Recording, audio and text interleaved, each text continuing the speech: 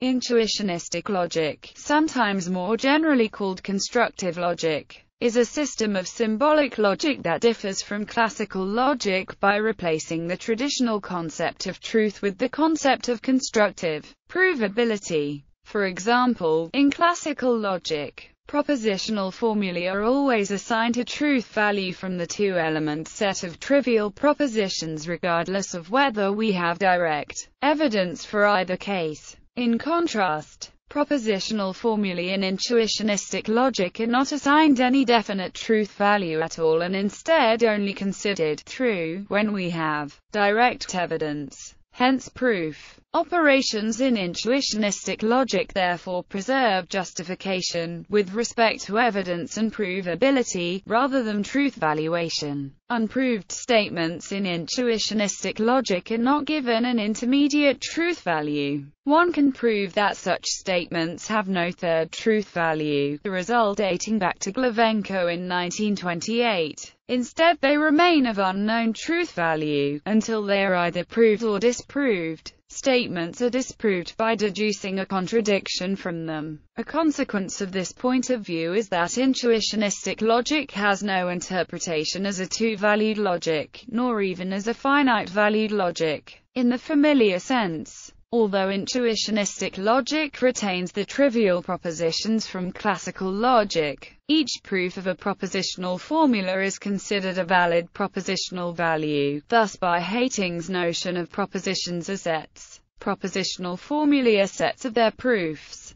From a proof-theoretic perspective, intuitionistic logic is a restriction of classical logic in which the law of excluded middle and double negation elimination are not admitted as axioms. Excluded middle and double negation elimination can still be proved for some propositions on a case-by-case basis, however, but do not hold universally as they do with classical logic. Several systems of semantics for intuitionistic logic have been studied. One semantics mirrors classical Boolean-valued semantics but uses Hayting algebras in place of Boolean algebras. Another semantics uses Kripke models. Intuitionistic logic is practically useful because its restrictions produce proofs that have the existence property, making it also suitable for other forms of mathematical constructivism. Informally, this means that if there is a constructive proof that an object exists,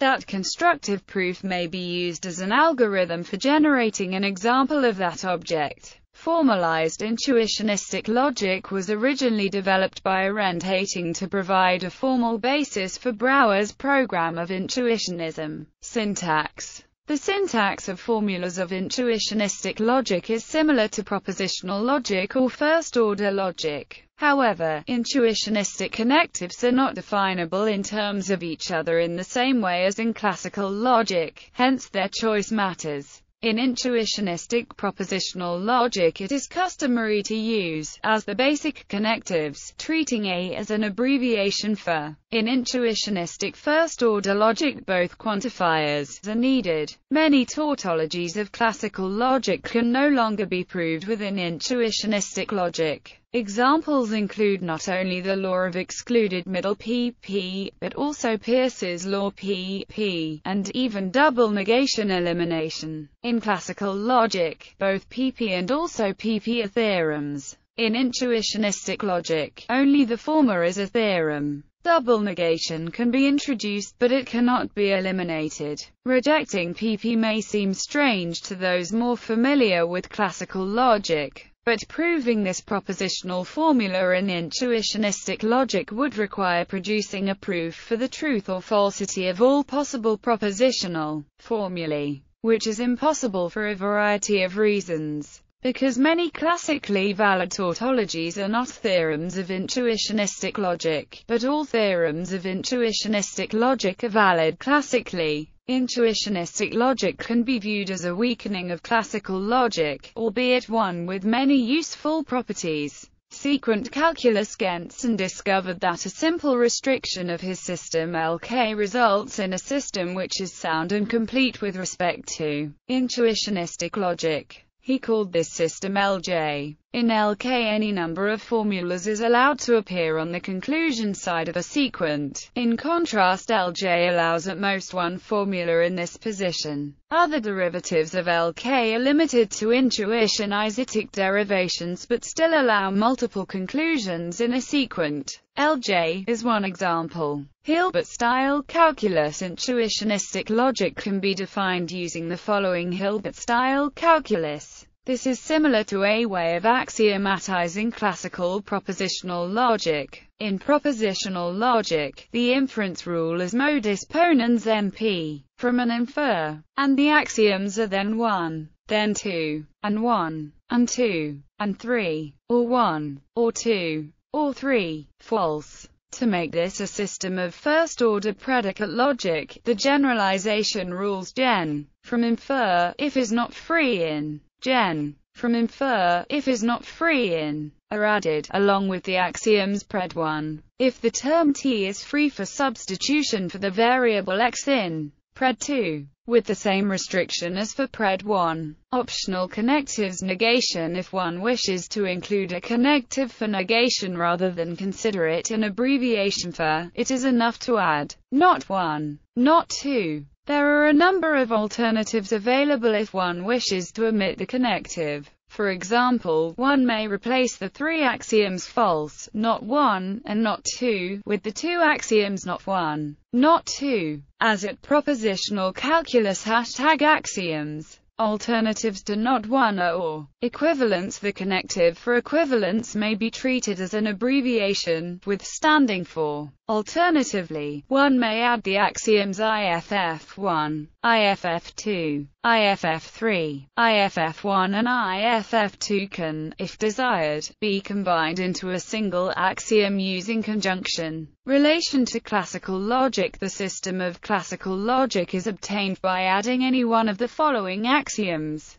In general, one may take as the extra axiom any classical tautology that is not valid in the two-element Kripke frame. Another relationship is given by the Gödel-Gentzen negative translation, which provides an embedding of classical first-order logic into intuitionistic logic. A first-order formula is provable in classical logic if and only if its Gödel-Gentzen translation is provable intuitionistically. Therefore, intuitionistic logic can instead be seen as a means of extending classical logic with constructive semantics. In 1932, Kurt Gödel defined a system of Gödel logics intermediate between classical and intuitionistic logic. Such logics are known as intermediate logics. Non-interdefinability of operators. In classical propositional logic, it is possible to take one of conjunction, disjunction, or implication as primitive, and define the other two in terms of it together with negation, such as in Lukasiewicz three axioms of propositional logic. It is even possible to define all four in terms of a sole sufficient operator such as the Peirce arrow or Sheffer stroke. Similarly, in classical first-order logic, one of the quantifiers can be defined in terms of the other and negation. These are fundamentally consequences of the law of bivalence, which makes all such connectives merely Boolean functions. The law of bivalence does not hold in intuitionistic logic, only the law of non-contradiction. As a result, none of the basic connectives can be dispensed with, and the above axioms are all necessary.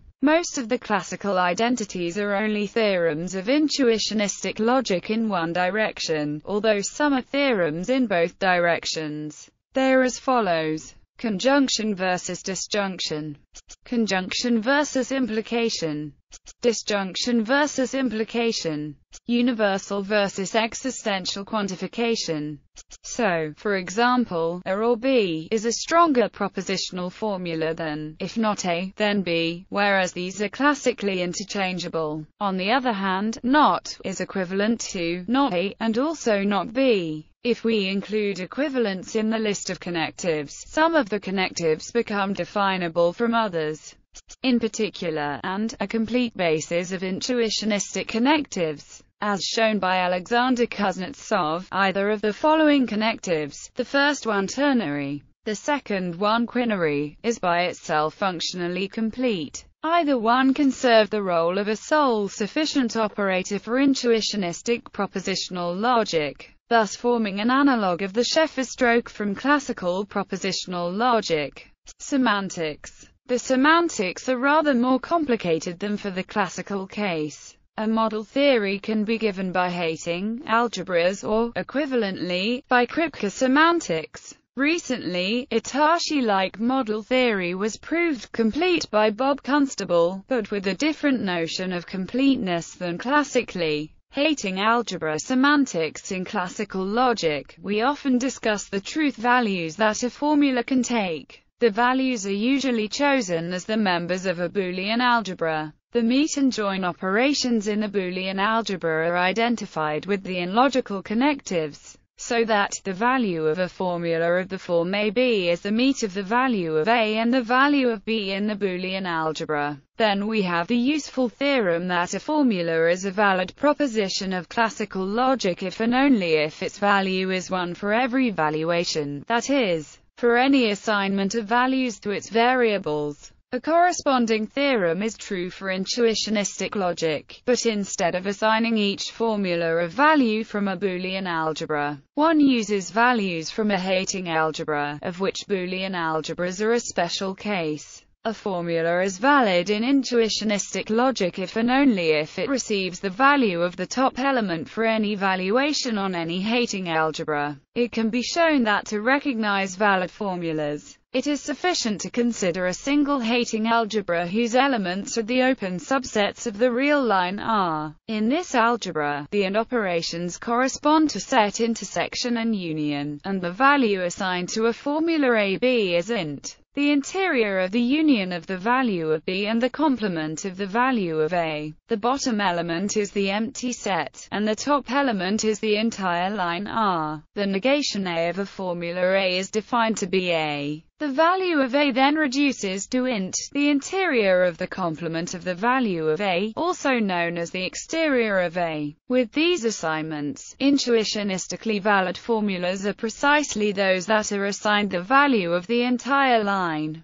For example, the formula is valid, because no matter what set X is chosen as the value of the formula A, the value of can be shown to be the entire line. Value equals int C equals int value C equals int C C equals int C. A theorem of topology tells us that int is a subset of X C, so the intersection is empty, leaving int equals R, so the valuation of this formula is true, and indeed the formula is valid. But the law of the excluded middle, A, can be shown to be invalid by letting the value of A be y greater than 0. Then the value of A is the interior of y0, which is y less than 0, and the value of the formula is the union of y greater than 0, and y less than 0, which is y0, not the entire line. The interpretation of any intuitionistically valid formula in the infinite Hating algebra described above results in the top element representing true as the valuation of the formula, regardless of what values from the algebra are assigned to the variables of the formula. Conversely, for every invalid formula, there is an assignment of values to the variables that yields a valuation that differs from the top element. No finite Hating algebra has both these properties. Kripke Semantics. Building upon his work on semantics of modal logic, Saul Kripke created another semantics for intuitionistic logic, known as Kripke Semantics or relational semantics. Tashi-like semantics. It was discovered that Tashi-like semantics for intuitionistic logic were not possible to prove complete. However, Robert Constable has shown that a weaker notion of completeness still holds for intuitionistic logic under a Tashi-like model. In this notion of completeness we are concerned not with all of the statements that are true of every model, but with the statements that are true in the same way in every model. That is, a single proof that the model judges a formula to be true must be valid for every model. In this case, there is not only a proof of completeness, but one that is valid according to intuitionistic logic. Relation to other logics. Intuitionistic logic is related by duality to a para-consistent logic known as Brazilian anti-intuitionistic or dual intuitionistic logic. The subsystem of intuitionistic logic with the false axiom removed is known as minimal logic. Relation to many-valued logic. Kurt Gödel in 1932 showed that intuitionistic logic is not a finitely many-valued logic.